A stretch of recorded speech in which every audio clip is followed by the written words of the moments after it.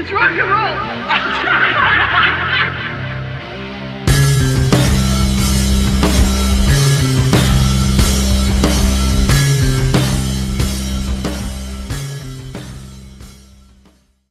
Welcome to the Look It's Rock and Roll podcast. I'm your host, Julian Gill, and today I've got Projekt Gemineye's mastermind, Mark Anthony Kay, back with me. He's got the forthcoming release of, well, in the year 3073, Book 3 coming. So, Mark, welcome back to the show on the other side of the table.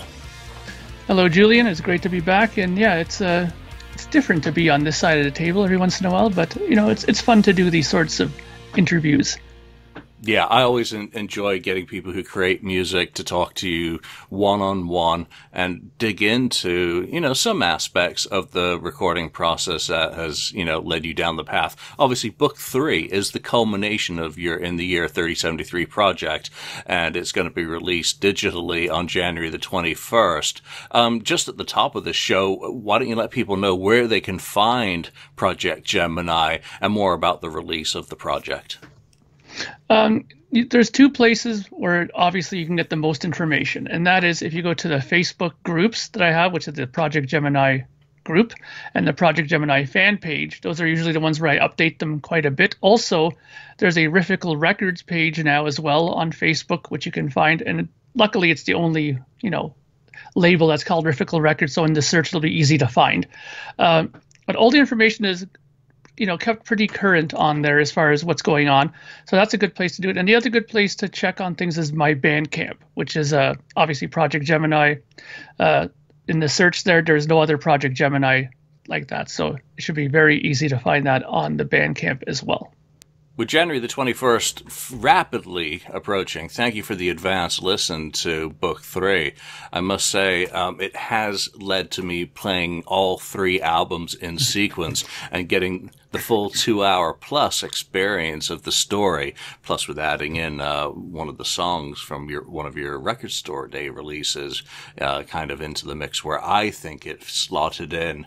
But I absolutely love the beginning of this album, so there are elements in this discussion that I don't want to spoil for other listeners, that me as a listener would be kind of upset if I knew they were coming before I got my copy of the album. So I'm going to stay away from those kind of areas. And people, when they purchase the album or listen to it on Bandcamp, will be able to make those judgment calls for themselves, whether I got it right or wrong. But, you know, straight out of the box, did you feel any pressure with the approaching, you know, Book 3? This is it. You've always said it's going to be a trilogy, and knowing that this is the culmination, this is where you lay all the cards out, musically and on the story.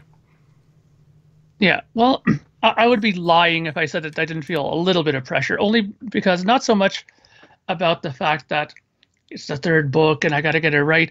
It's more that I always keep my albums between 40 and 43 minutes long.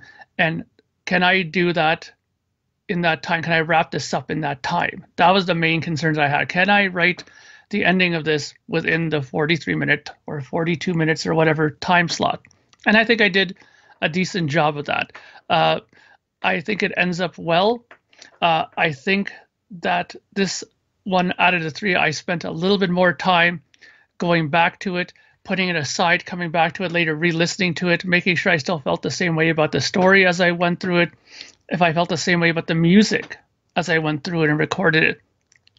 And this album probably has the most amount of mixes I've done per song. I think, I think the first song on their Man Your Stations, I think I have like 8 mixes of that song that I did.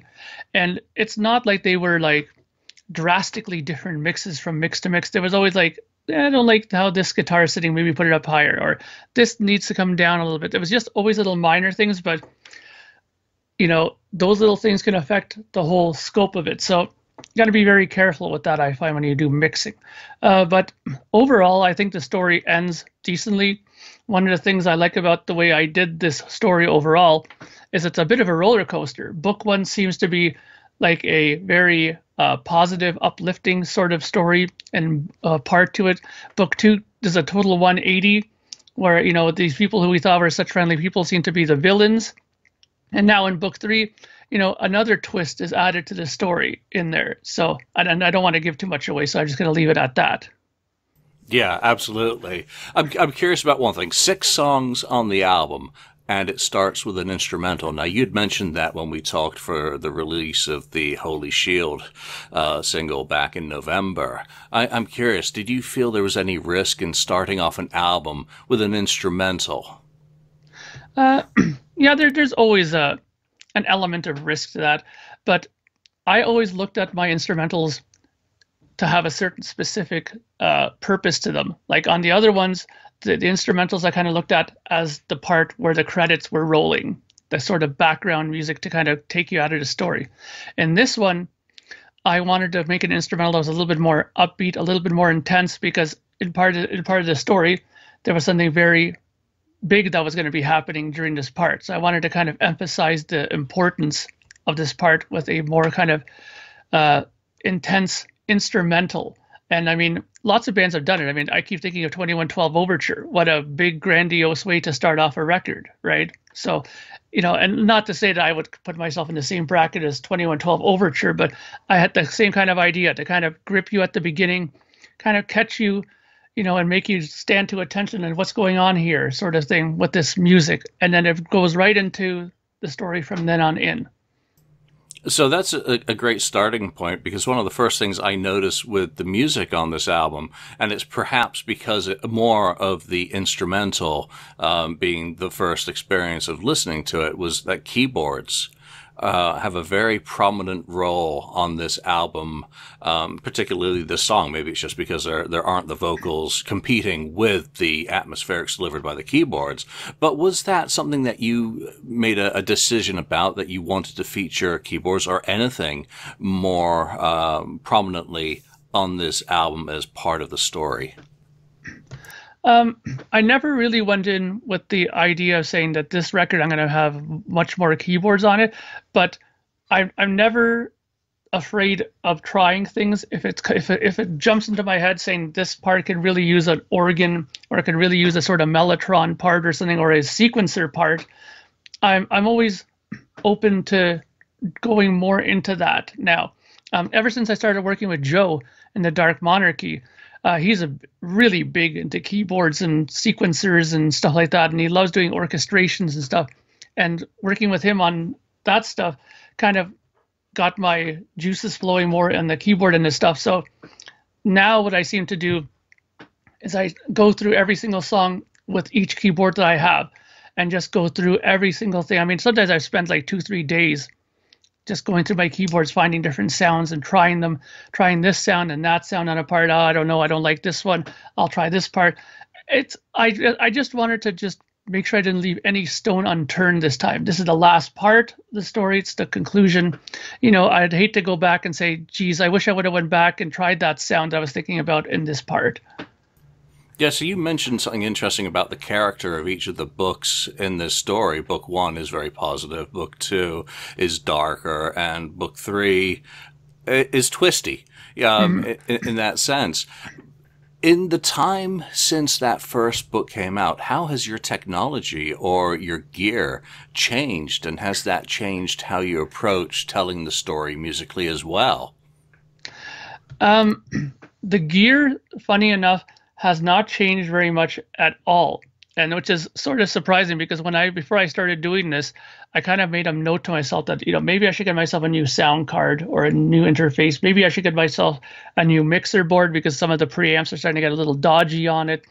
But I never got around to doing it. I just started doing the record mainly because when I started doing my demoing of it, all these ideas started coming to me, like, and when you get into the flow of things, it must be the same when you're writing a book. I'm assuming that when you start writing and things are coming out, the last thing you want to do is just, let me put it aside now while everything's coming to me, and go get something to, like go get some more papers. And I think you just would rather just do the thing, sit down with it, and go through it. So I never really went out and got anything as far as new tech for this. It's all the same stuff since book 1.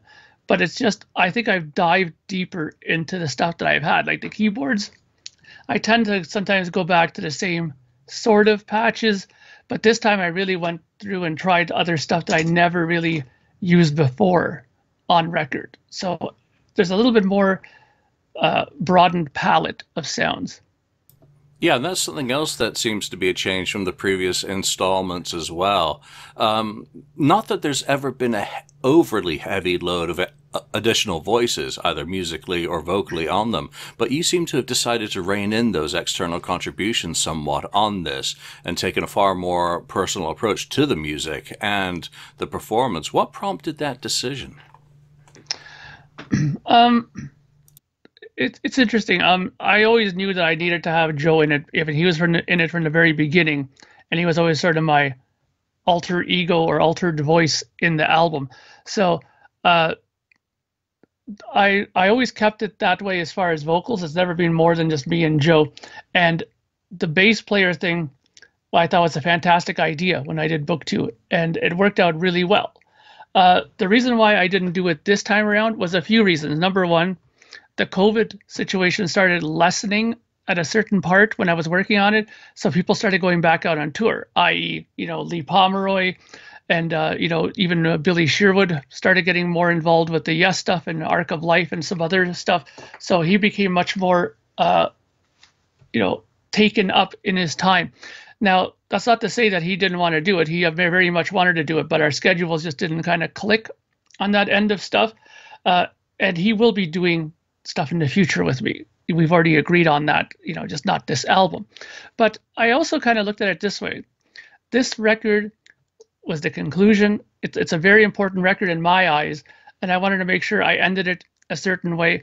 And I didn't want to take too much of a chance having somebody else take over certain parts of the playing, because I wasn't sure if they would get what I was looking for on certain parts. And that's not to say that Lee Pomeroy or these guys don't have the skills to do what I want. They obviously do, and probably more. But it's a very personal thing, songwriting. And when you foresee how you want something to end or how you want something to sound, only you kind of know that, right? So I took upon myself to do a lot more of the bass play on this album. A lot more of the singing is me on here as well. Joe is on here, obviously. But, I think I took upon the storytelling more on my shoulders this time. Yeah, I seem to hear quite a bit of vocal multi-tracking going on, where you're singing your own harmonies on songs, and they're just flawless and seamless, and they seem to work very well. They're honest. Number one, they are all you, and I'm not saying that a different voice wouldn't be just as good, but I don't see there need to be a different voice singing those parts to me as a listener. So, the story arc. I mean, how much of the story arc have you known is coming to this point? And did the story kind of drive? This has been several years of your life in coming to this stage. So, how much of the flow was there, and did any of it change once you actually started actively writing and demoing? Good question, Julian. Actually, that's something that I think a lot of people would probably want to know, because I know that when people have interacted with me over the years, as this album has been and story has been told, people have always been asking me, do you know how it's going to end? Do you know how it's going to end? Like even at the beginning of book 2, when I released book 2, people were saying, do you know how this is going to end? And I never really wanted to tip my hat on that. And I didn't really know at that point how I was going to end it. But what I decided to do was I didn't want to start going full force on recording this record until I had actually outlined how the story was going to end. So, because I wanted to know what the flow of the story was going to be as I wrote the music for it, right? So I worked it out. It took a little while. And what I did too, just to make sure that I kind of committed to it to some level, was, and I think you got this too, was I sent out a package to a bunch of Gemini Club people. That I sent out these little specialty sort of folders that had official documents from the NAS military forces and stuff like that. And I wanted to make sure that those pieces were sent out to people because, yeah, there it is. Because I wanted to make sure that some of the things that I mentioned in there, I used in the storytelling. There you go. Yeah. So I wanted to make sure that that was put into the story. And what better way to make sure I do that than to put it out there? Because wouldn't it be foolish if I sent that out and then never included any of it in the story? You know what I mean? So I I did that, and I wanted to make sure that those parts are put into the story. Now, the very, very ending of the story, I'll admit, has changed twice since I wrote it. Because at first I was like, this ending seems a little too dark for me. And then I tried another version of it, and that one seemed a little too uncertain of an end. Like, really, that almost seems too much like a cliffhanger again, right? And then I did another version of it, which I was happy with, which kind of added both elements, darkness and a teensy bit of a cliffhanger. Yeah, that's the impression. We'll talk a little bit more about that ending when we go, to some of the other songs on the album. I'm curious about one thing though. When you're writing music, can that music change your narrative, your story? Let's say you come up with a great song, and you start writing it with a particular part of the plot in mind, perhaps, or vice versa. I have no idea how your creative process actually works. I mean, have you encountered that? Well, it's happened where I had a lyric written, and I'm thinking to myself, okay, I'm going to write the music for this now. And it has happened where I've written it, and I'm like, wow, I really like this, but it's not giving me the kind of feel I wanted. It's not mellow enough, or it's not wacky enough, or it's not heavy enough. So I'll take that music, put it aside, and go through my lyrics and say, okay, well, what would this fit with? And I've been lucky that it has worked out that way, that it's complemented some of the other lyrics. And I got to be very careful with that, because if you write a song that complements a certain story part, and let's say it's a total long epic that's totally slow, like a really draggy thing, you don't want to end a record like that. You know what I mean? Like, sometimes you have to be careful with that. So it has happened where I've written music and it didn't fit the lyric, or I've written the music and the lyrics just didn't fit the groove of the wording. Like, let's say I've had a verse that I really liked, and I just couldn't get the words of the verse that I wrote to fit in it, no matter how I tried. That's happened a couple of times where I've had that happen. So, but for the most part, I've been lucky. I've had most of what I've written. I'd say about 87% of it has fit what I've written. Nice. So going back to the opening instrumental, I'll just give you some of my comments and respond to them if you want, and if not, we'll just go through some of the songs. I've already mentioned the keyboards on the instrumental, but the thing I love about the song is the great guitar harmonics.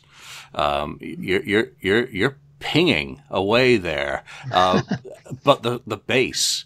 That seems to be your signature, that kind of bass. It's, to me, with my musical perspectives and background, I often, call it the Steve Harris galloping bass, because you're really kind of chunking along rather than playing in a more progressive vein. Again, to my perspectives. And then your keyboards are zipping around. They're really doing a great job of setting a tone and an atmosphere without any words. Admiral Worthington, though, them threats. Your connective tissue. You've got a fair amount of connective tissue there, so it doesn't feel like Kiss's Elder, where that is missing to tie in where you're going. How important is that, or challenging, to balance spoken word with the music? I think it's important. I think it's very important, because for me, for something to have connectivity, there has to be familiarity as well, right? So when I had, decided that in book 2 I was going to end it with, Admiral Worthington V showing up and, giving the ultimatum, I thought it was just as important that he make a reappearance at the beginning, almost sort of like when people get the record and sit down with it and say, when they hear him, they go, oh yeah, I remember. That's how book 2 ended, and that already joggles the brain, quickly makes you go back to the story. Now I remember how it ended, because, some people might not have listened to this record for, let's say, a few months, maybe a year, who knows? And they just maybe not have remembered exactly how it ended. But that little part alone will joggle a lot of memory, I think, to people about how it ended, at least. And then you'll get the story back in your mind. So it's really important. And, again, big props to Ken Mills, who did that. Actually, he is the mighty Admiral Worthington V. And the difference this time is that I added in the response, because when in the book 2 there was no response given. This time the response is given, and we move forward from there. The bass playing on this was one of the songs where I was looking at initially to give it to somebody else to do, but I took it back into my lap, and I was happy I did it, because I think that the bass playing I saw would have been different than the person who I had in mind to do it would have done. You know what I mean? So I'm happy with the way it turned out. And again, it was sort of the thing where I had my bass, I had my Ampeg DI box that I had that specially made when that Ampeg made a few years back, so I can get that sort of Ampeg tone, and it just worked out really well. And the keyboards, that was one of the songs where I was like, got everything out. I had this one out, I had my Gaia, I had the little small other Novation base station out. I had everything in the kitchen sink out for this one, because I wanted to make sure that I added as much sonic coloring to this as possible. Excellent. It's a really good start off to the album. We go into the Holy Shield. We spoke about that in November, but comparing the single mix with the album version, I must say, two completely different beasts now. I mean, the single remains a good representation of the song, but hearing it within the context of an album makes it a completely different listening experience. The super crunchy guitars I still really, really like. And again, chorus. The value of a chorus in a song is so critically illustrated here, because that chorus is so melodic and catchy. It's just absolutely fantastic. How much twiddling do you have to do between that single version done in, October and November, last year, and integrating it into the album? Because I know you always treat mixes very, very carefully, depending not only on the album, but whether it's a single. Yeah. Well, it was a fair bit of tweaking, mainly because I always approached the single version as one that could be a little bit more polished, a little bit more, friendlier to the ear, maybe a little bit louder vocal, maybe, in that I always kind of look at the single as approaching it more, and don't get scared, people, when I say this, approaching it more from a pop end of stuff, where, when you listen to a pop single, the emphasis is on the vocals more, right? Whereas when you hear an album version of stuff, I tend to find that they kind of pull the vocals a little bit more back, and you can bring the guitars up a little bit more, make it a little bit more, rambunctious, and make it more fitting to the rest of the album. When you release a single, you have nothing else that you have to compare it to at that point. It's its own beast, right? So you can kind of give it its own mix and do whatever you want with it at that point. But I didn't want to make it too different, where you look at it and go, that's the same song. I didn't want that at all. And plus, the main difference I find with it is that the sound effects that I have started to incorporate in this now kind of add more to the story. And it also kind of, prepares one mentally for what's to come. When you hear certain sounds coming on your headphones, like machine guns or something, it definitely gives you a sort of, a sort of guess of what's to come. Right. Absolutely. So, you've got an album. It's a collection of songs, and they all have to work together sonically. So you don't have that limitation as such on a single, but you have a little bit less, I guess, flexibility on the album, because you want everything to flow, and you don't want it to be jarring, transitioning between one sound and the next, regardless of the change of the song. In My Dreams, I love that acoustic. Tell me about that.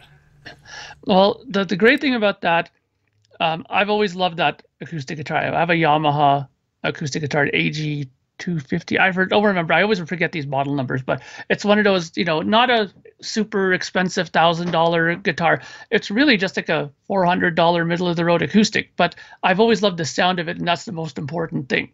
$300, $100, $2,000. If you like the sound, that's all that's important. Now, the big thing that I did differently this time than I did before, and I know a lot of, recording aficionado people will roll their eyes when I say this, but before I used to like plugging in the acoustic and using the electronic parts and directly recording it. And I know most engineer guy's like, no, don't, God, why'd you do that? Well, it worked for what I was doing then. But this time I decided to go old school. And that microphone right there, the WA-47 there, which is a replica of a U-47 Telefunken microphone, was the perfect thing for it, because it's a sort of very warm, majestic sounding microphone. And I've always been taught, when I did my engineering co-op when I was younger, that there's two places to mic acoustic guitar. You put it a few inches away from the hole, the sound hole, which I've never liked, or you put it where the neck meets the guitar, where the neck and guitar meet, right in that sort of 12th fret area. Put the microphone a little bit in front of there and record. And I've always liked that sound. It's a good combination of low end, mid, and top end. And you can still hear the picking decently enough in there. And you can even get a little bit of your finger noise in there as well, which I don't never been, against in recordings, So I really sat down and made sure that I recorded that sonically as really well as I could. I made sure I used a decent compressor with it as well. And I think it turned out really good. Yeah, I love the sound of finger drags on the strings when they do come up in the recording, because they actually tell you that it's really happening. Yeah. Sometimes they're not necessary, but sometimes it's just nice to hear, oh, there's a lot of movement going on here in this performance. So little things that the brain picks up on. But again, the intro to In My Dreams is absolutely, I love that intro. And I'm not going to say anything else on that, so that other people hear it for the first time hopefully have a similar response to it, rather than what was I smoking.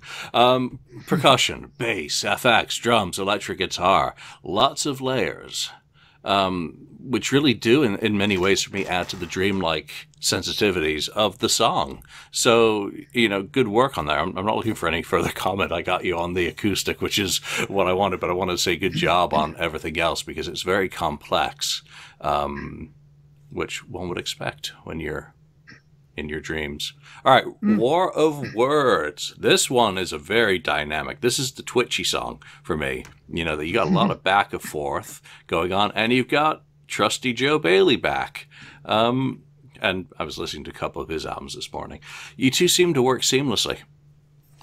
Yeah, I mean, we got a really good working relationship. I think what helps is that we have a lot in common musically that we love, like in terms of bands, whether it's Nevermore, Marillion, Genesis, and there's also stuff that we don't see, don't see eye to eye, but just there's different things that we like that we don't listen to. Like, he loves Cradle of Filth. I'm not big into Cradle of Filth. But you know what? Those sort of differences are also the things that I think help, because Cradle of Filth are very symphonic and grandiose and stuff like that, and he adds that sometimes with his performances, whether it's on keyboards or vocals or whatever. He's very, he projects really well. And I think that that's part of it. The influences that he has, of course, right? And this song, not only is he vocals on this, but he also plays the bass in this song too, which I thought was pretty important to do.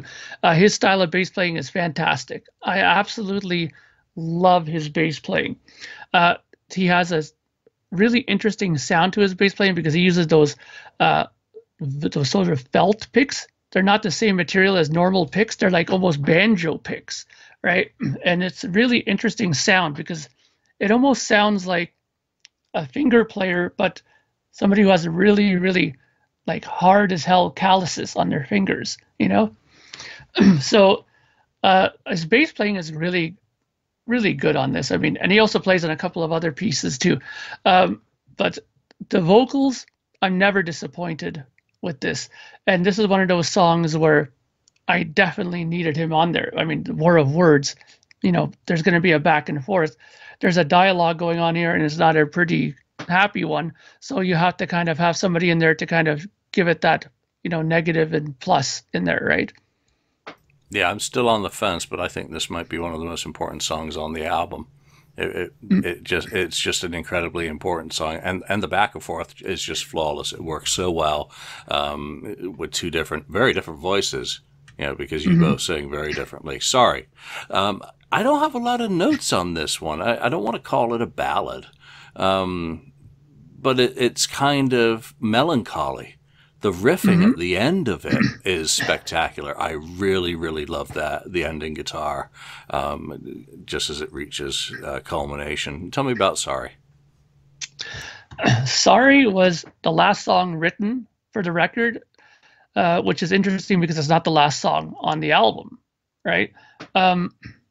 I thought when I was done writing initially that I had everything, but this song I think is important in the story because, and I don't want to give it away what the topic is about, but obviously there's some sort of remorse going on in this part of the story, and I thought that for the feeling that I had of the person saying these words, I couldn't come in and do like a double bass song to this. It just wouldn't have transposed the message well in there, and I needed it to be upbeat somewhat, but not, like I said, not too overly upbeat. But I didn't want it to be looked at as like a total, tearjerker. It's not supposed to be that. It's supposed to be something in between, And the acoustic guitar in this, I was really happy with. I loved the kind of strumming guitars that are in this, and the lead melodies in there were one of the things that I was happy that I stumbled upon. That whole line at the beginning of the song is something that I really liked it. I liked the way it sounded. I liked the way it flowed as soon as I started putting a bit of effect on it and stuff. And in the chorus, it really helped because one thing that I did, which is obvious in Sorry, this one, and also in My Dreams, is I wanted to make sure that the chorus was very strong melodically. And at first, when you write the songs, this is where I always kind of always kind of second guess myself, is am I playing something too simple? And I have to keep reminding myself up here that the simpler it is musically, the better I can do melodically, vocally, right? So, I mean, it's the same thing with all the other choruses in this album. The simpler I left the parts, the stronger the melodies were. And the ending part was something that I desperately wanted to put in. I wanted to make sure that as simple as the whole body of the song was, I wanted to throw in that little left turn and make it a little bit more proggier at the end. Accomplished. Very accomplished. Again, I think that's going to be one that gets quite a bit of comment from your fans. All right, so here we are. We're at the end of the album, and it sure ends with a bang. God of Time and Design. Here's where everything comes together. After all those promises and Project Hourglass, well, words.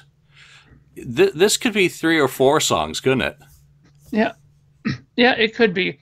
The funny thing is I have a kind of breakdown of like little individual parts, like very La Villa Straggiato, where they kind of like put like all these little parts to it within there to kind of show what I was trying to accomplish, like lyrically with this. Again, without giving too much away, this is the big conclusion, how the story ends, right? And again, Joe plays a very important part in this song vocally. I mean, I don't think I could have ended it as well as I did without him being involved in this. There's just so much dynamic going on in this and different things that you can see in your mind when you hear some of these parts being sung. I really think this song turned out well.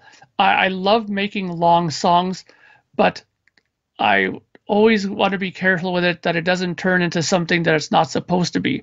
Because sometimes when you make really long songs, it's easy to go off the path into something completely different, and then you can't find your way back to it, what you initially started with. And that's something that didn't happen. I'm glad that it started off with a certain idea in mind and it ended the way I wanted it to end.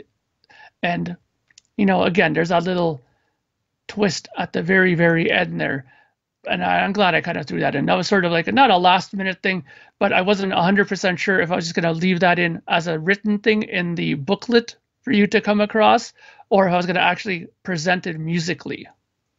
Yeah, and having the subparts, this is more Necromancer rather than Fountain of Lamneth, with Yeah. with its eight, how many is it, 8, 9, 10 parts in that whole side of the album, 20 minutes long anyway. Yeah, I've just given a tip of the hat to one of my favorite Rush albums actually. Did you have any sadness when you're recording this song? I guess you would have known that this is it. This is the time. This is the bridgehead. You know, you've already answered that it wasn't the last song recorded for the album, but how do you get through doing that last song? Here we are. Yeah. Well, it is difficult in one way because I've enjoyed doing this. I'm not going to lie. I thought that doing this record was something that I've always wanted to do for as far back as some of my other bands. And, the great thing about being a one-man band is I don't have to argue and convince people that it is a good idea to do this. I just do it and that's it, right? And I'm glad I did it. I enjoyed doing this record. A lot of people have messaged me and said that they really enjoyed these records and they listen to them quite a bit still and are anticipating book 3 to see how it ends. That to me is the greatest reward of doing this, is just people's reaction to it. And them saying that, you know what, I love listening to it. And every time I'm done listening to book 2, I'm like, oh, how's it going to end? How's it going to end? So now they're going to have an ending. And, I hope that they're going to be happy with the ending. Now, don't get me wrong. This is the end of this. But I've always had people messaging me saying, Mark, why don't you do a prequel? Or Mark, why don't you do something before? Like, why don't you write a story about how the thing, like what happened after they did leave? Like just why don't you? There's so many ideas people have been giving me, and I'm like, look, this is its own story. I left that little thing at the very end of this album to sort of leave a little light, like a crack of light at the door for if maybe I want to come back to this somehow later, maybe, 5, 6 records later, I could, but I don't have to. I know it's always rude when you're about to release an album and people are telling you, well, what about this? What about that? I want to make one recommendation to my fellow listeners of the album here. Start with several listens of Book 3 and then cue it up with Book 1 and 2 and give it the full run through. But I do want to talk about Past and Future, because you've released single mixes for Magic World, Sacred Sons, The Holy Shield. You also did the Record Store Day single mix for Children of Hope, which had a bonus track, which I believe was an outtake, wasn't it? The Deed is Done. Didn't that at one point fit into the story? Are there leftovers on the cutting room floor from throughout this? And you don't have to comment on it if you don't want to at this point. Or ideas that you pruned out during the creative process that maybe you will one day want to sit back and, maybe fill in areas or say, I want to tell this part in a little bit more detail. Yeah, there's been a couple of songs that have been taken out for certain reasons, not because they weren't good. It's just because either they didn't fit lyrically at the time when I wrote it, or maybe they weren't done enough. Like in my mind, like I don't think I had it quite right at the time when I was recording it, so I left it off. But there is one song on this album that didn't make it onto this record, but is going to make an appearance because that's the one that David Donnelly played on. And I want him, he played really, really spectacularly on this song. It almost brings a tear to my eye that I wasn't able to somehow squeeze it in to this, because it was kind of treading the same lyrical ground, this one, that I'd already had. So it would have been like repeating myself if I put this song in there. And plus, it did my no longer than 42 minutes if I would have had it, right? So I had to make that choice.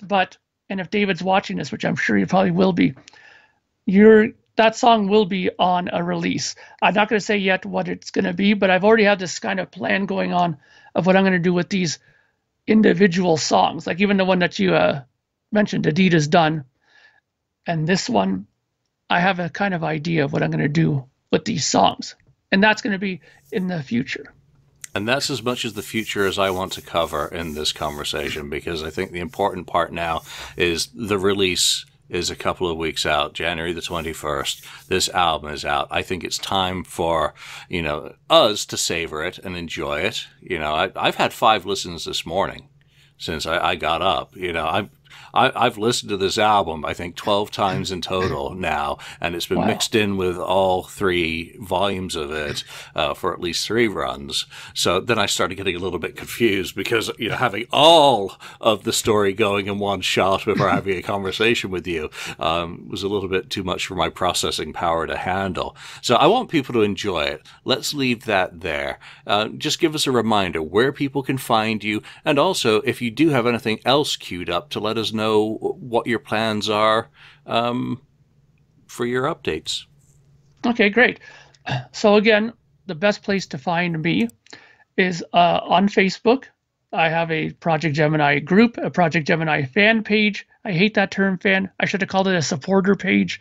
But anyways, that's what it technically is considered on Facebook, a fan page. Also, there's a Riffical Records page as well.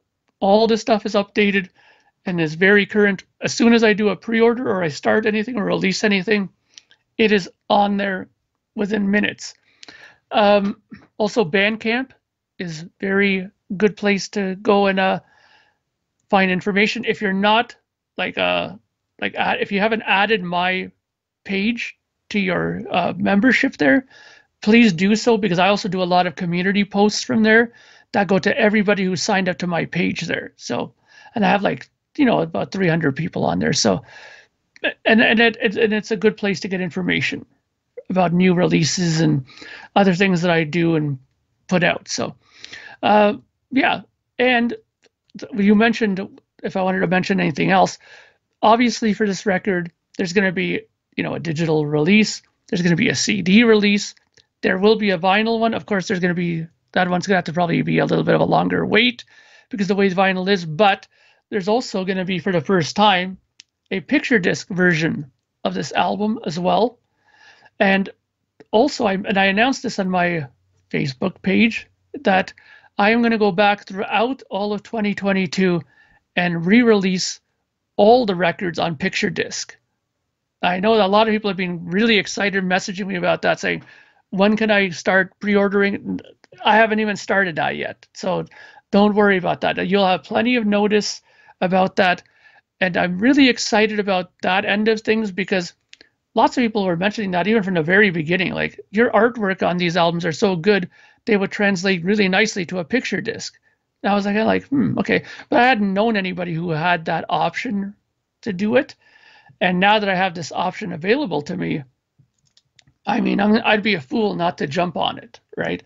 So, and just to make sure that people understand that I've thoroughly listened to a few of these picture discs by this person. It's the same person who does my Lathe Cut records. She's the one who does the picture discs, okay? So, and I wanted to make sure that this is not something that's going to be audio-wise a turd, and it's not. It sounds absolutely fantastic. Probably one of the best picture discs I've ever heard, okay? So if you're going to go in with this, then don't have the fear of like, oh, I'm buying it just strictly as an art piece. You can buy this as a actual listening piece. It will be the fidelity will be that good. That's awesome. I'm very excited about that. I totally agree with that artwork, and also your artwork for Dark Monarchy and other releases would look fantastic in that format as well. But let's get through this release and enjoy this album, because we know you're always working. You're always writing. No doubt you're already writing new music for new things anyway, because you just don't seem to stop, which is great. Long may those creative juices flow. Mark Anthony Kaye, Projekt Gemineye, in the year 3073, Book 3 out January the 21st. Thank you for joining me. Thank you very much, Julian.